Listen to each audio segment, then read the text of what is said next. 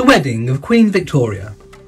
As an unmarried young woman, Queen Victoria was required by social convention to live with her mother, despite their differences. Her mother was consigned to a remote apartment in Buckingham Palace, and Victoria often refused to see her. When Victoria complained to Lord Melbourne, her Prime Minister, that her mother's proximity promised torment for many years, Melbourne sympathised but said it could be avoided by marriage, which Victoria called a shocking alternative. Queen Victoria's family had hoped that one day she might marry her cousin, Prince Albert, son of Ernest I, Duke of Saxe-Coburg and Gotha, and nephew of Victoria's mother, the Duchess of Kent. Albert and Victoria were of a similar age, Albert being just 3 months younger. That was not the only similarity they held. Victoria and Albert had been delivered by the same midwife. The wedding of Queen Victoria and Albert of Saxe-Coburg and Gotha was a lavish and sumptuous affair, which took place on the 10th of February 1840 at St James's Palace. "We are all going stark staring mad. Nothing is heard or thought of but doves and cupids, triumphal arches and wit favours, and last but not least, variegated lamps and general illuminations." This lament was published in the Journal of the Satirist during the preparations for Queen Victoria's wedding to Prince Albert on the 10th of February 1840. With the engagement being formally announced the previous November, royal wedding fever had gripped the nation. Victoria had ascended the throne in June 1837, just a month after her 18th birthday. To many in Victorian society, Victoria was dismissed as being youthful and ill-equipped for the duties and responsibilities that lay ahead.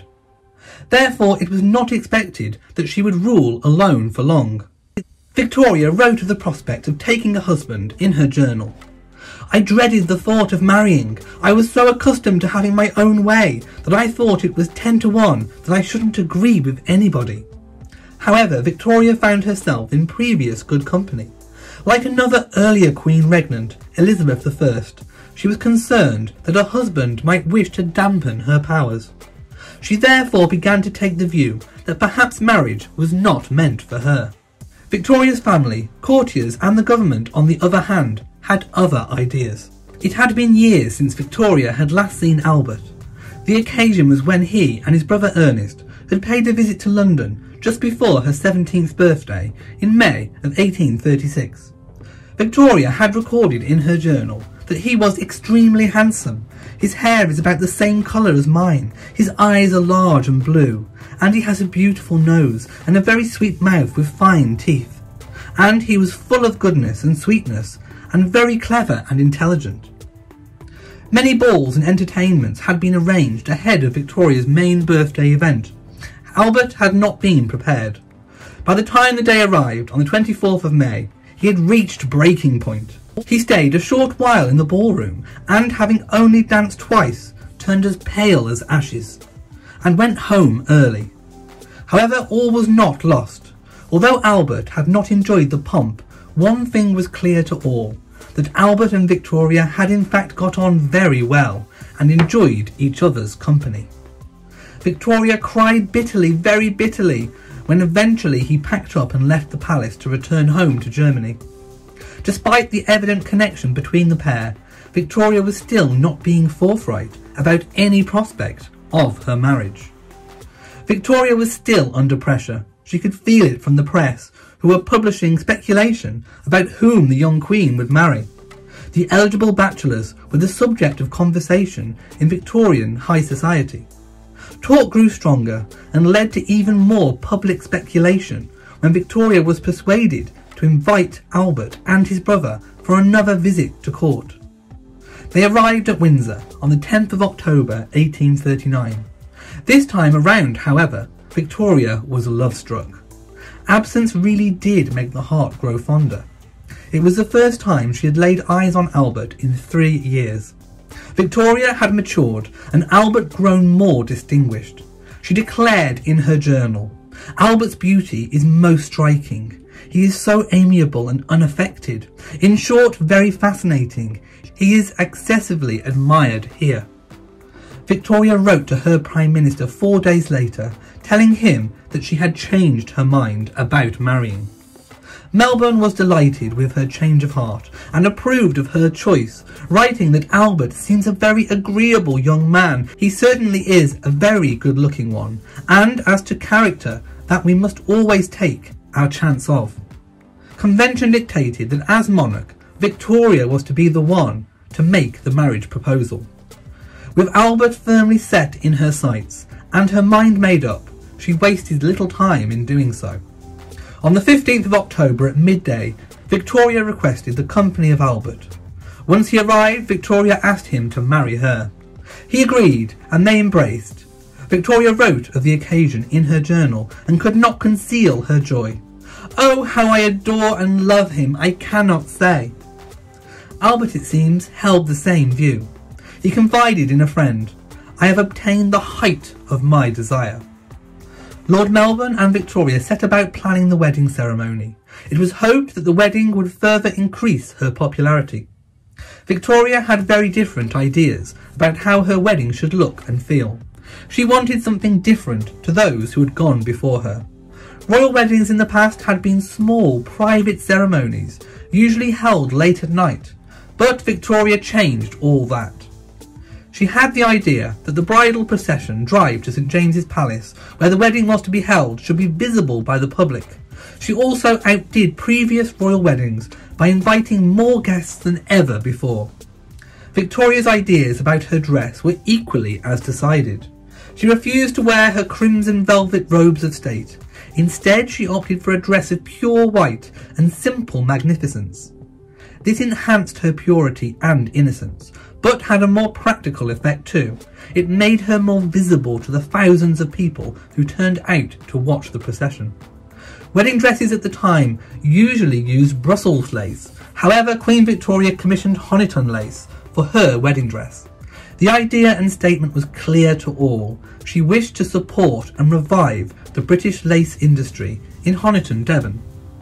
Queen Victoria described her choice of dress in her journal. "I wore a white satin dress with a deep flounce of Honiton lace, an imitation of an old design. My jewels were my Turkish diamond necklace and earrings, and dear Albert's beautiful sapphire brooch."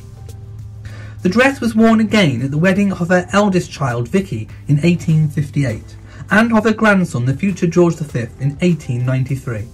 In further support of English industry, her dress was made of East London Spitalfields silk. In so doing, she established a tradition that would be observed the world over. The Queen's dress had the added advantage of being easy to replicate, thus sparking the craze for women across the country copying royal bridal fashions. She opted for a headdress of orange blossoms instead of a tiara, although Albert did design a new coronet for her as a wedding present. In modern times, that very same coronet hit the headlines when someone tried to sell it, and an export ban was placed upon it to stop it leaving the country. Victoria also chose white as a colour for her 12 bridesmaids. But deciding who should fulfil this role proved problematic, thanks to Albert's demand that they should each be born of a mother of spotless character. This was all very well in theory, but in practice many court ladies had enjoyed affairs with Victoria's wicked uncles, all of whom had preferred mistresses to wives.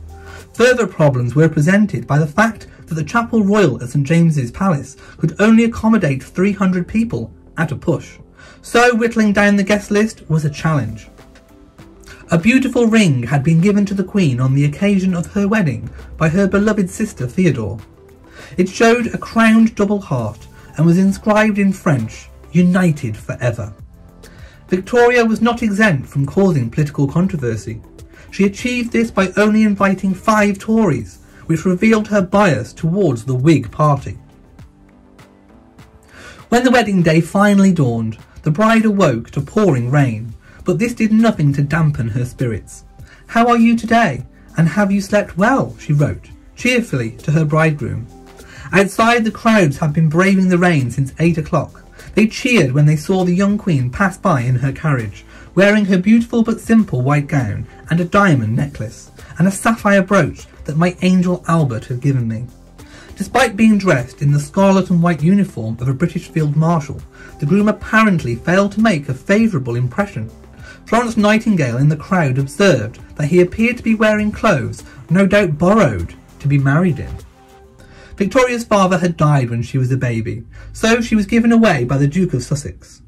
As they processed through the state rooms to the Chapel Royal, the bridesmaids, whom one guest complained were dressed so simply that they looked like village girls, struggled to cope with Victoria's 18-foot-long train and kept treading on each other's feet.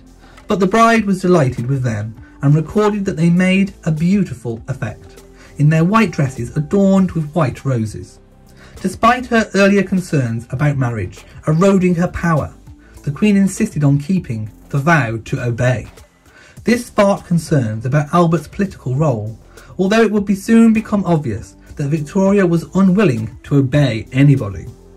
In her journal, she described the ceremony as very imposing and fine and simple, and I think ought to make an everlasting impression on everyone who promises at the altar to keep what he or she promises. The wedding breakfast was held at Buckingham Palace. Shortly before it was due to begin, Victoria gave Albert a ring, and he told her that they should never keep any secrets from each other. The couple had ordered 100 cakes to be eaten on the day, and the rest to be distributed among relations, ambassadors, household and state officials. The wedding cake itself weighed in at 300 pounds, 9 foot in circumference and 16 inches high. Little wonder that it took 4 men to carry it. It was decorated with a figure of Britannia, flanked by cupids, one holding a book bearing the date of the wedding. The Times reported, "We are assured that not one of the cherubs on the royal wedding cake was intended to represent Lord Palmerston. The resemblance therefore pointed out must be purely accidental." In modern times, a slice of Queen Victoria's original wedding cake fetched £1,500 at auction. The cake, which had survived from Queen Victoria's wedding to Prince Albert in 1840, was sold by Jersey collector David Gainsborough Roberts.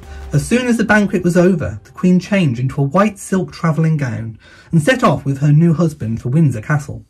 The diarist Charles Greville grumbled that the coach was shabby and they had only a small escort. But as Victoria had predicted, her choice pleased a people weary of the excess of her uncles. She wrote that there was an immense crowd, quite deafening us, all the way to Windsor. While photography existed in 1840, the techniques were not yet fully developed. A series of photographs taken by Roger Fenton on the 11th of May 1854 of Victoria and Albert are often described as wedding or reenactment photographs, with the dress identified as her wedding dress. The Royal Collection has refuted these interpretations, stating that these images are the first photographs to show Victoria as a queen rather than as a wife or mother, and that she and Albert are wearing court dress. Victoria and Albert's wedding had been a triumph. Nothing could have gone off better, declared Lord Melbourne. The newspapers agreed that the young queen had conducted matters perfectly. In doing so, Victoria had established an array of traditions still observed in weddings, royal and otherwise, to this day, from white wedding dresses to ostentatious cakes. Victoria wrote of her wedding night in her journal.